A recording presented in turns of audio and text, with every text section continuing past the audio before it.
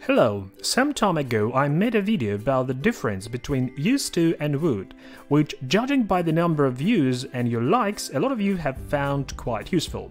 You can find it by clicking on the link above and watch it if you haven't seen it yet. And now I have decided to make the continuation and talk about the difference between used to and be or get used to. First, an example of used to from my old video. I used to go to school by bus. As you remember from the first video, used to denotes a regular action, state or habit in the past. If you missed my old video, watch it for more details about the construction used to and how it is different from the verb would. What is important is that it's a past action that is no longer happening.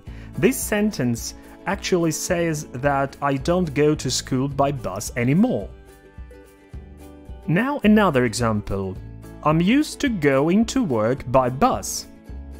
In this case, we're using the construction be plus used to plus ing form, which is also known as the verbal noun, or in older references the gerund, and the meaning is different. Now it's not about something that happened in the past and is not happening anymore, but about a well-established ongoing habit. Ongoing means that the action, state or habit is or was present at the moment described. I'm used to going to work by bus means that I have this habit of going to work by bus now. And I was used to going to work by bus means that at that moment I had that habit, that for me at that time it was normal to go to work by bus. When be used to is followed by a noun or a pronoun, it means that the subject is familiar with, aware of, or knows something or someone. Like in these examples, I'm used to this city means that I know this city well and I'm attached to it in some way. I was used to those people means that I knew those people and knew how to deal with them. Let's compare the affirmative sentences with the constructions used to and be used to. Used to goes without be and followed by the infinitive. For example, I used to go to school by bus. The second construction requires the verb to be in the appropriate tense form, and used to is followed by the verbal noun.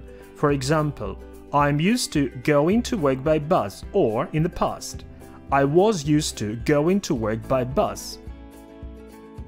More examples. I was used to getting up early. I'm used to working out a lot. Mary is used to reading in the evening. I'm not used to traffic jams. Negative form of used to, did not used to. For example, I did not used to go to school by bus.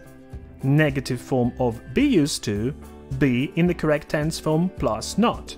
For example, I'm not used to going to work by bus.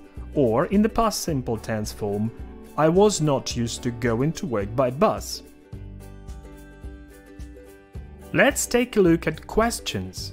The first construction, did you used to go to school by bus?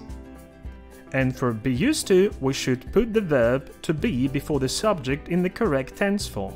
For example, are you used to going to work by bus? Or in the past simple tense, were you used to going to work by bus?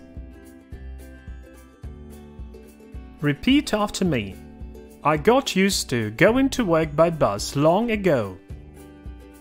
The difference between be used to and get used to is that the construction with get shows the starting point when a habit developed, so to say the outset of the habit.